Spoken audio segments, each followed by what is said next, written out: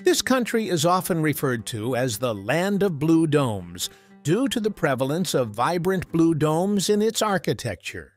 Hello, welcome to Opentiera. Today we're looking at Uzbekistan, a fascinating Central Asian country with a rich history, vibrant culture, and stunning geography. Join us and stay to the end to learn about what this country has to offer. Uzbekistan is a landlocked country located in Central Asia. With a territory covering 447,400 square kilometers, or 172,742 square miles, it is the 56th largest country in the world by area. Uzbekistan borders Kazakhstan and the Aral Sea to the north, Tajikistan and Kyrgyzstan to the east, Afghanistan to the south, and Turkmenistan to the west. About 80% of Uzbekistan's terrain consists of plains and deserts, while mountain ranges cross the country's eastern borders. Let's explore some key aspects of Uzbekistan's diverse geography. Uzbekistan can be divided into three main natural regions based on terrain and elevation. The western and central regions of Uzbekistan consist of the Turan lowland plain, with elevations below 300 meters or 984 feet. This hot and dry region contains the Kizilkum Desert as well as irrigated agricultural areas near rivers. The east of Uzbekistan is mountainous, with ranges like the Nuratau and Zarafshan Mountains featuring higher peaks over 4,500 meters or 14,763 feet in elevation. Between these desert plains and high mountains lies the Fergana Valley, an agriculturally fertile region surrounded by mountain ranges over 3,000 meters or 9,842 feet high. The diverse terrain shapes Uzbekistan's climate, vegetation, and settlement patterns. Despite low annual rainfall, Uzbekistan has significant water resources from rivers and lakes. The country has over 100 identified rivers, with the Amu Darya and Sir Darya being the largest. These rivers flow from mountain glaciers and support extensive irrigation networks that provide water for Uzbekistan's cotton and cereal agriculture. Large-scale reservoirs like Charvak, Tuyabuguz, and Shakimardan augment river water supplies while also enabling hydroelectric power generation. Uzbekistan also contains part of the shrinking Aral Sea, although diversion of feeder rivers for cotton irrigation has caused dramatic losses in the Aral's water level and surface area since the 1960s. The predominant ethnic group in Uzbekistan is the Uzbeks, making up around 80% of the total population of 33 million people. Uzbeks have historical roots in Turkic nomadic tribes that settled Central Asia between the 1st and 13th centuries AD. Besides Uzbeks, there are several sizable minority ethnicities. Tajiks comprise around 5% of citizens, concentrated in Samarkand, Bukhara, and the Surkhandaryo region. Other groups include Russians, Tatars, Kazakhs, Karakalpaks, and a small number of Koreans. Overall, Uzbeks form a majority demographic profile across most of the country. Around 90% of Uzbekistan's citizens identify as Muslim, mostly adhering to the Sunni branch. Islam came to Central Asia beginning in the 8th century AD. Besides Islam, other sizable religious minorities in Uzbekistan include Eastern Orthodox Christians, Protestants, Jews, and others. While constitutionally a secular state, Uzbekistan is deeply influenced by its Islamic cultural heritage. However, strict state control over religious institutions limits more conservative or fundamentalist Islamic movements from gaining ground. The Uzbek language is part of the Turkic family and serves as the shared mother tongue for Uzbek and other ethnic minorities across Uzbekistan. As a former Soviet republic, Russian is still widely used in government institutions, higher education, and urban centers. Many business and cultural exchanges involve using both Uzbek and Russian languages. Tajik Persian is also natively spoken among Tajik minority populations. With influences from the ancient Silk Road, combined with nomadic culinary traditions, Uzbek food offers a delicious diversity of flavors. Here are some signature dishes that give Uzbekistan its distinct cuisine. First up, akichuk, a hearty meat, vegetable, and noodle soup spiced with chili peppers and garlic. This soup is bursting with taste and is often considered Uzbekistan's national dish. Legend says it was created to fuel warriors heading to battle with nutrients and warmth from its bone broth base mixed with hearty ingredients. Another beloved staple is manti, tasty steamed dumplings stuffed with lamb, onions, and spices. These bundles of flavor are typically served topped with garlic sauce and sour cream or in a broth soup. Their petite size makes manti perfect as appetizers or a dim sum-style meal. Then there's chuchvara, pan-fried meat dumplings with a crispy, juicy exterior enveloping seasoned lamb or beef.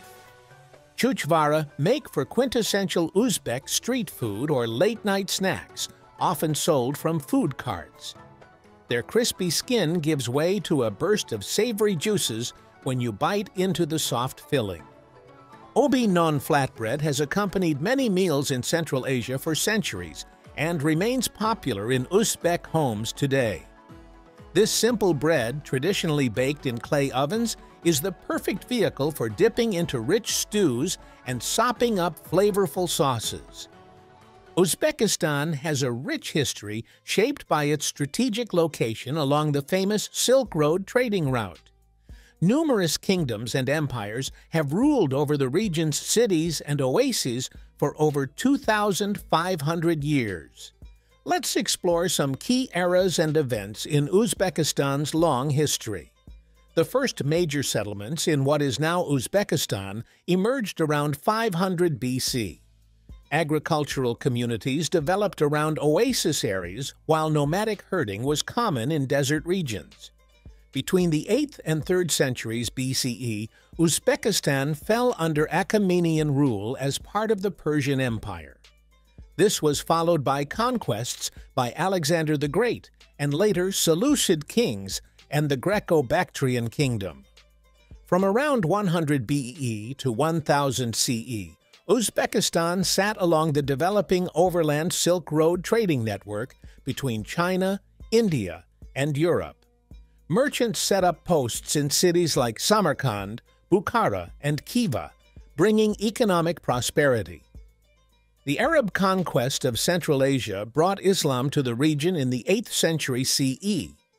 Over the next centuries, parts of modern Uzbekistan were controlled by caliphates based in Baghdad. The Persian Samanid Empire later took control.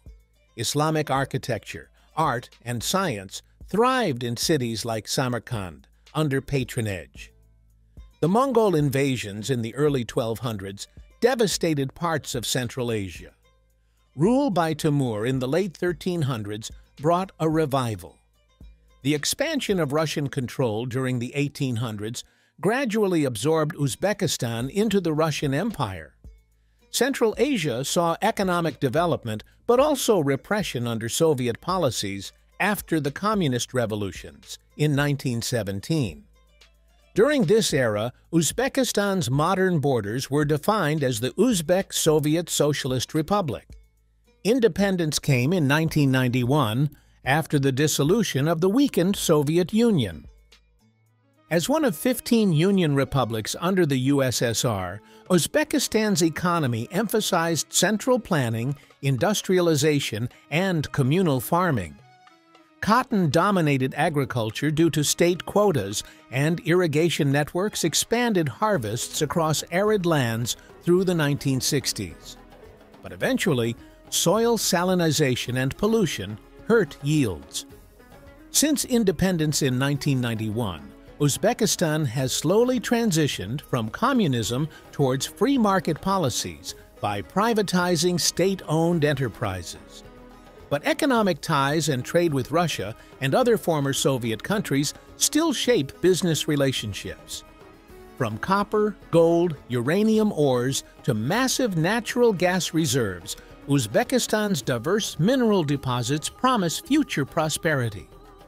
Just look at these stunning murals depicting the country's resource endowments and production heritage. Uzbekistan also claims to have the fourth largest reserves of gold in the world. Combine this with reserves of silver, zinc, tungsten, and other precious metals buried under its soil, and this country has some shiny economic hopes ahead. Today, its GDP sits at $69 billion.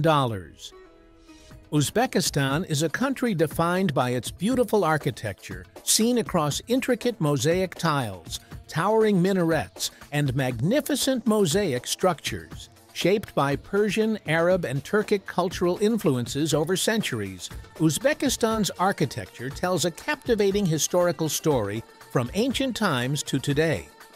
Some of the world's best surviving examples of early Islamic architecture sprawl across Uzbekistan's famous Silk Road cities of Samarkand, Bukhara, and Khiva. Flourishing from the 8th to 17th centuries, under dynasties like the Timurids, mosques, madrasas, mausoleums, and ornate public buildings featured stunning geometric mosaics on turquoise tiled exteriors and towering, intricate minaret spires that drew the eye skywards. The Registan Square in Samarkand stands out as a majestic architectural treasure showcasing this golden era of Uzbek design. 20th century Soviet urban planning and social housing dominates parts of Tashkent and other large cities, adding utilitarian communist blocks juxtaposing older neighborhoods. But some Soviet-era buildings exemplified avant-garde creativity, like the Brutalist Palace of International Forums. Since independence, Tashkent's modern cityscape has expanded with contemporary styles, like the National Bank headquarters' oval shape, resembling Uzbek folk art motifs. Conserving Uzbekistan's architectural abundance remains vital for tourism and posterity. Restored sites like the ancient cliff dwellings in the desert outskirts of Khiva and Bukhara's Old City display preservation efforts helping UNESCO protect Uzbekistan's sites for future generations. Meticulous mosaic tile repair supports traditional artisan techniques survival as well. From antiquity to today, Uzbekistan's structural beauty visually shares a national legacy with the world. If you enjoyed this video on Uzbekistan, you'll love this next one.